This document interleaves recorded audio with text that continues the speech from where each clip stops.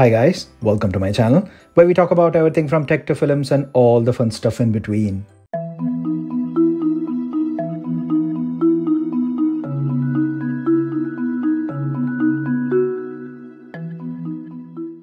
So guys, I have a super cool product for you today, and this is from a company who have just started a Kickstarter campaign about this totally unique and one-of-a-kind product. And we all heard about Kickstarter. And if you browse on it for a few seconds, there is 100% chance of coming across something totally cool and unique. So when this company, Dockcase, contacted me about testing their new product, which is going to be on a Kickstarter campaign, I was super interested and curious. So what I have here is Dockcase's 7-in-1 USB-C Smart HD display dock. So it is a dock with a display screen. It's novel and cool, right? But let's see if this implementation makes sense, as standard docks are just like this. You connect cables to it and it works. But what does adding a display does to such kind of a dock? Let's find out, shall we? Just before proceeding guys, please do subscribe to my channel and show your support so I'll continue making fun and informative content for you guys. We have crossed another milestone guys, 3,000 subscribers, and I seriously thank all you guys for respecting my channel, respecting my content and subscribing to show your support. Let's continue with the video. So they have sent me the dock and another box which looks like a USB-C cable.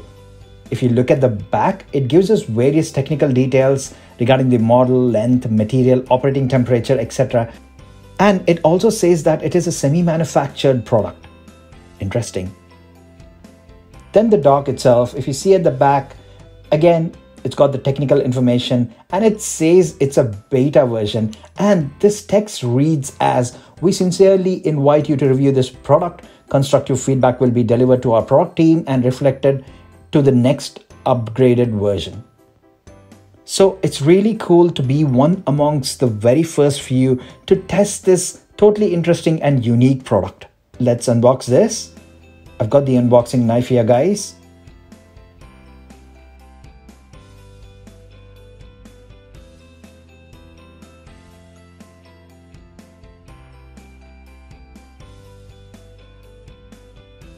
And then let's pull that out. Instruction manuals.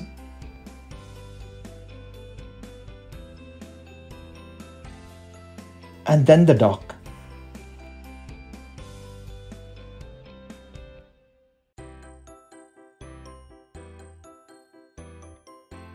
Let's get this off.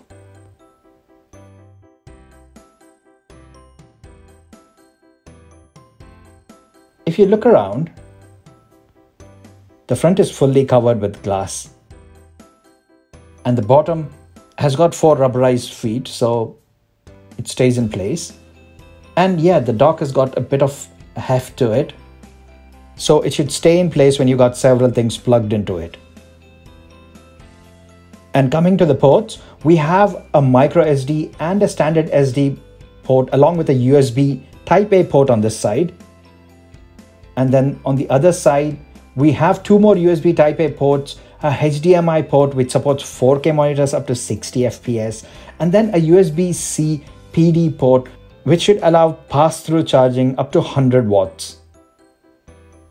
And then on the top, there is another USB Type-C port along with what appears to be vents for airflow. Let's look at what else is in the box. We have this flat USB-C to USB Type-C cable. Wow, it's really cool actually. It's totally flat and it's got 10 Gbps marked on one side and then the other side 100 WPD. These are some serious numbers and should offer you max transfer speeds or power delivery capabilities. Now let's open that semi-manufactured product box, yeah? Again, here we go. Wow, so this is to showcase how they achieved that flat cable. It's really a cool keepsake. I don't know much about cable structure and its significance, but this is super cool to look at the internals on how they achieved that flat USB Type-C cable. Now onto the dock. Let's just connect it. And if you can see, they've actually digitally engraved the channel name on the dock. This is super cool. Thanks a lot, Dockcase, for doing this. It's really a nice gesture. Let's look at it again. So as soon as you connect, you see a welcome screen. It stays for about 2 to 3 seconds, and then, yeah, it's super cool. So let's plug in a few things and see how this display works. I will get my M1 Macbook Air, which has just got 2 Thunderbolt or USB Type-C ports. So a dock like this will be certainly helpful. And just before we do this, for the sake of recording, I need to turn the orientation of the display so it can read better. The manufacturer advised that there is a pinhole below one of the USB Type-A ports, which is here. Now let me use this pin, and yes, the display orientation changes. So cool. I'll put it like this so it can record better on my camera. So first off, straight away when you plug in, it shows the power which the dock is using, which is 5 volts. Let's try SD card. And yes, it recognizes and shows that the SD card is plugged in. And the content also shows up on my Mac as well. I'll try to copy this 230 MB video file and let's see.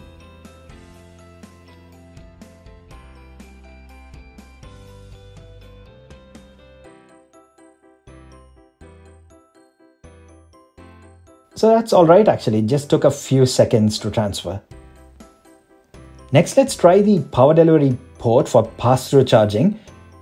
I here have the 30-watt fast charger which the MacBook Air came with. I'll plug this into the PD port.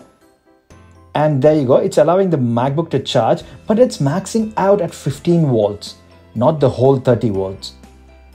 Guess this is to keep the whole unit relatively cool and still support all the other ports.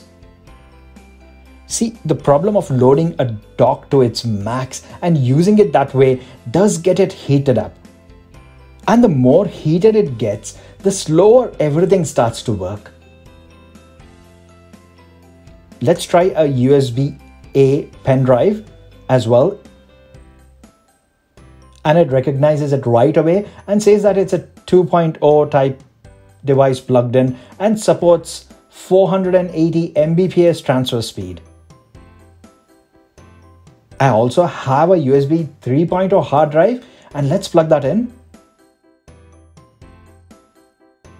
So it recognizes that as well, and wow, look at the transfer speed difference between both.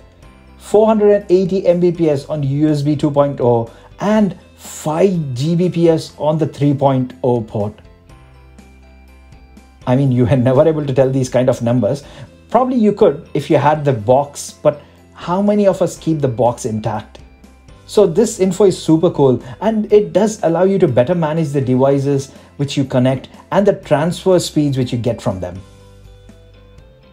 And yes, sorry, I forgot to point out another thing here, which is the operating temperature of the dock.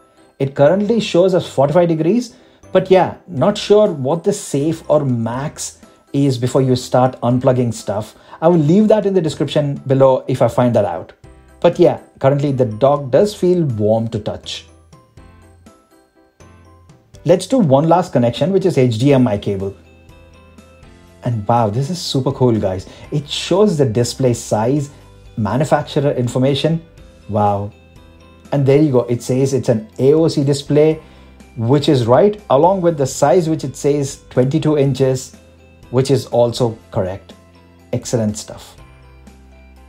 The temperature of the stand, I can certainly feel it's warm, but it's comfortable warm. Should we try to plug this into the iPad Pro and see how it performs? Because the iPad has also got a USB Type-C port, and a dock like this could certainly benefit.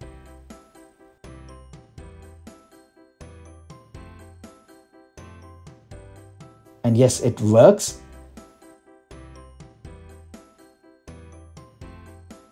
And let's plug in something.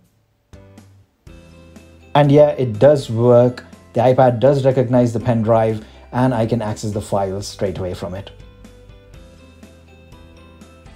So my thoughts.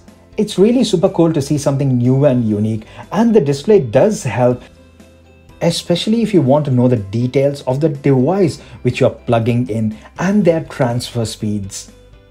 And then to know the operating temperature is also super useful.